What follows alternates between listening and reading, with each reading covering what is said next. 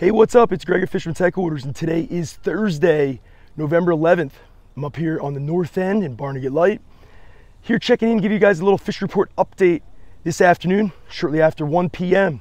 Just finished up a great morning charter, and I can share I got into a lot of fish. I can also share there's a lot of fish around, and a lot of good fishing taking place on the Long Beach Island area. I've definitely missed out on the solid teacher vacation, teacher convention week there. Awesome bite that went down. Hopefully you got in on it. If you didn't, maybe you heard about it, maybe you didn't. But the fishing's been very good since then. It's continuing on still now. Right now, there are big bass in the area. They're being caught on the beach, in the boats. Land-based anglers are getting it done. Boat anglers are getting it done. Like I said, I just finished up morning trip. Had a couple beautiful striped bass today on the boat. Had a really good bite going down up along Island Beach State Park there in the morning. Got into some live bunker fishing, also fishing some big jigs, some big chartreuse mojo jigs. Was not trolling. I'm not a captain that spends too much time trolling unless it's kind of last ditch effort. But right now there's so many fish around. The last thing I'm gonna do is troll around. That being said, the troll bite is good. Anglers catching on the troll, mojos, bunker spoons. It's like I mentioned, getting in the action of live bait. Also fishing 3 and 4 ounce chartreuse mojos, casting them, jigging them, getting it done. Right now, there's a bunker guy back there. Where's he at? Georgie, somewhere behind me. Just coming to the inlet here. We're currently very low on bunker, but we'll have a delivery here shortly. Just waiting for him to hit the dock. I'm gonna go grab some freshies, so we'll have some premium baits in the shop shortly today. As far as the surf fish report goes, there's definitely fish starting to hit the beaches. Get a number of emails from, I'll just call them naysayers, that say Long Beach Island doesn't have fish. Couldn't be further from the truth. Mentioned it the other day on a report. There's a number of fish on the oversize. The bigs got to be going back. Any fish over 38 inches, 38 and over. There's fish being released by anglers off the LBI surf, chunking and also fishing lures. Today, Mike Brophy had a 50-incher, beautiful fish off the LBI surf. Just goes to show there's some really, really good quality here.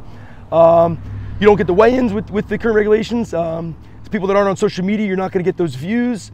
So some of those bites and some of that action, some of that news doesn't flow around like it once did.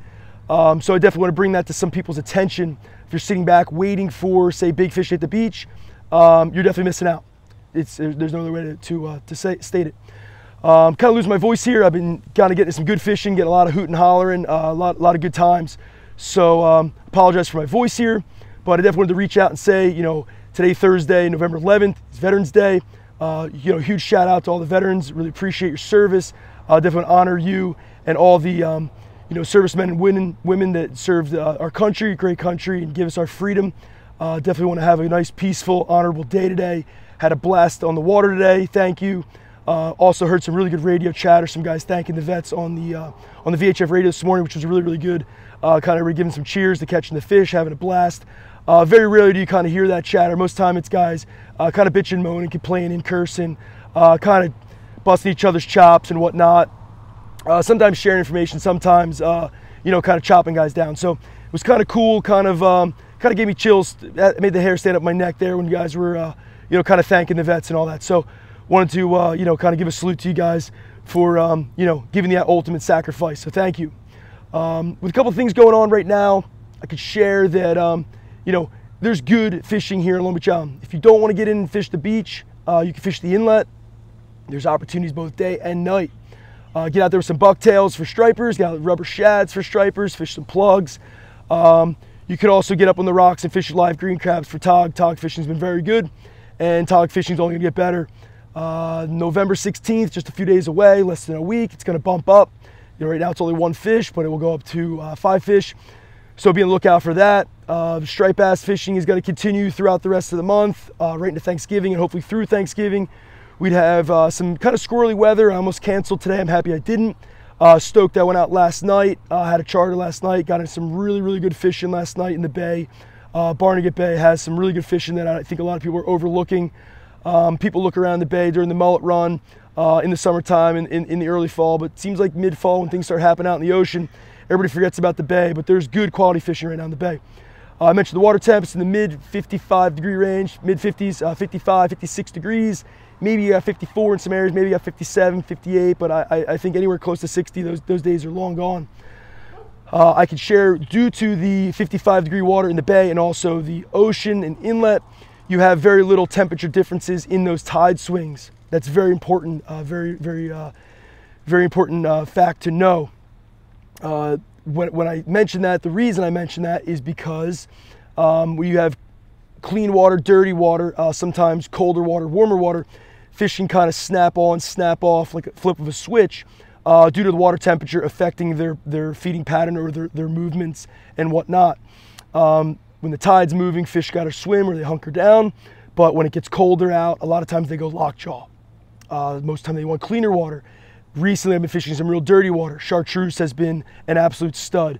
Last night, chartreuse wasn't working for me. It was black and purple, blacks, the darker colors, darker shades, black and orange, black and purple, black and chartreuse is a good one too. I tend to look towards those chartreuse colors, those high vis colors, the yellows, chartreuses, even some pinks and neons when you get the dirty water. So hopefully that helps you out. Last night was a full-on just mayhem, just a stoking time. So I was happy that I got my charter on some good quality fish, all on lures. Today, like I mentioned, we're fishing some live baits, got some really good quality fish, just about all by ourselves. And then we kind of got run over by the fleet, kind of got mugged by some of the other boats, which is cool.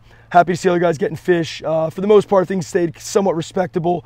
I don't think many people know in the fleet when 1, 2, 3 boats kind of are on the bite in the morning, and then it turns into a 5 or 8 or 10 boat kind of thing, and then 20 boats. I think people kind of forget who was there first, and they just kind of run over people's stuff, which is somewhat disrespectful, but I guess it's the way the cookie crumbles.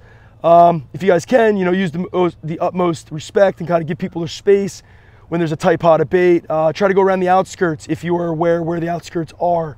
Going right through the middle of it when there's been boats trying to get through there and drift through like gentlemen, kind of shuts things down. It can kind of get frustrating, especially when you've been on a bite for an hour and you're just catching fish, and then all of a sudden these guys start zigzagging through it, pulling wire through it, pulling mojos through it.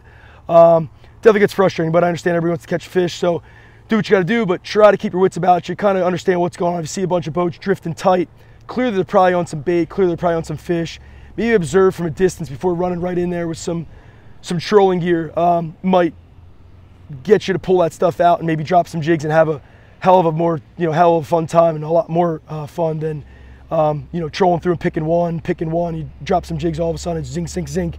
Every rod's doubled up. So you never know what's going to happen. The more you observe and witness what's going on and kind of take note of what's happening, the more you might learn and the more you might understand of how to better approach a situation upwind rather than running up from downwind and constantly pushing up on the bait rather than getting up and coming through them with the wind naturally.